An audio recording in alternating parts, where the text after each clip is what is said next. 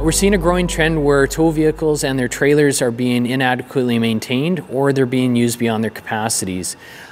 We recommend that you have a safety checklist that is completed before departing on any voyage. We're going to start our safety checklist with our tow vehicle itself. You want to start at the front and work your way to the back. You start with your lights, which will be your low beam and your high beam. Then you want to work with your signal lights, make sure they're working both on left and right. You also want to make sure that your windshield wipers are working and then you have adequate washer fluid. Then you're going to work your way back and you're going to look at the tires, which are one of the most important components.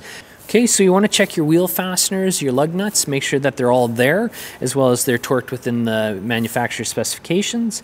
You also want to check the tire pressure. It's stamped on the tire itself. It's also on the door jamb of the driver's side door or in the vehicle manual.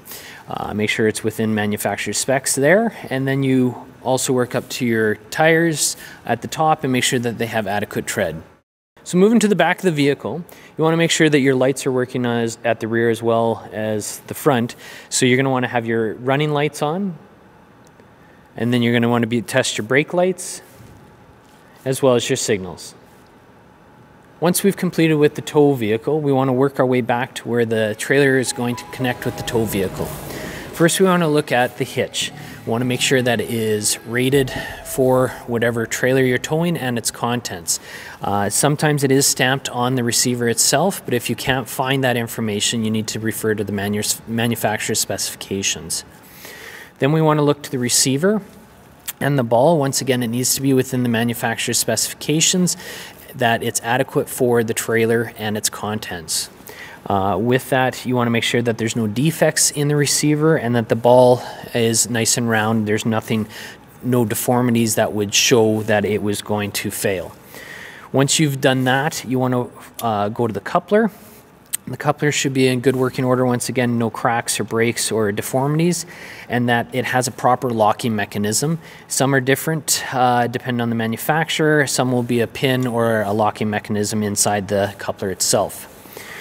You also want to work towards your safety chains that will hold the tow vehicle if it was to depart from the vehicle. You want to make sure that they are in good working order, that there is no deformities on them, that they're not worn down or ground, and that they're not dragging on the pavement when you're traveling. We recommend that they're in a crisscross pattern so that they act as a sling if it was ever to fall forward departing from the tow vehicle. You also have the breakaway cable if the trailer is equipped with brakes. The breakaway cable activates if it was ever to depart from the tow vehicle, making sure that the trailer wouldn't continue down the road. So once you've examined all the attachment points with the trailer, you want to make sure that your power is connected properly to the vehicle. Make sure that it's locked in, that it can't come out or jiggle, causing the wiring to short in any sort of way. So once we've finished with the attachments of the tow vehicle to the trailer, we want to start doing a walk around of the trailer. Start with the tires. Make sure it's the same as the tow vehicle. All the fasteners are on there and that they're adequately torqued to the manufacturer's specifications. You also want to make sure that the tire pressures are within the specs on the sidewall of the tire and that you have adequate tread depth. When we come to the rear of the trailer, we also want to check the lights just the same as that we did with the tow vehicle. So that includes that the running lights are on, your brake lights, as well as your signal lights. So once you've done your checks on the outside of the trailer, you want to work on the inside. You want to look at your load and make sure that it is centered from front to back and left to right, and that it's not uneven at all with the weight distribution. In emergency situations, it can cause the trailer to become uncontrolled if the weight is unevenly balanced throughout the trailer. You also want to check that you have adequate straps and that there's no rips or tears on the straps and that they are capable of withholding the weight that you're towing. Once your load is secure on the trailer, you want to make sure that the trailer and the tow vehicle are as level as possible.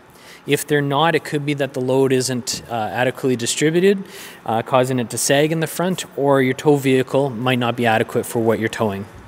So this is an example of a hitch that broke off while in use. It was obviously of insufficient strength for the trailer that it was towing.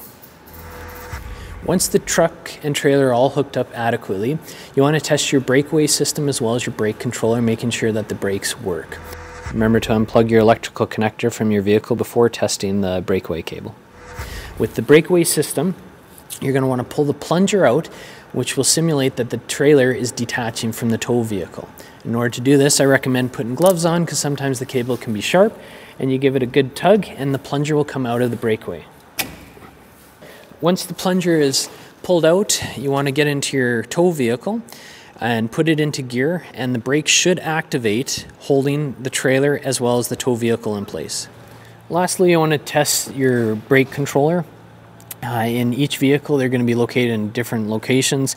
On this vehicle, it's located at the dash here. In order to test it, you want to squeeze the controller when the vehicle is in gear and make sure that it will hold the trailer and the tow vehicle from moving.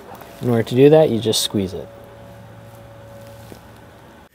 Once you've completed your safety checklist and everything is in good working order, you're good to head out on the road. Stay safe out there.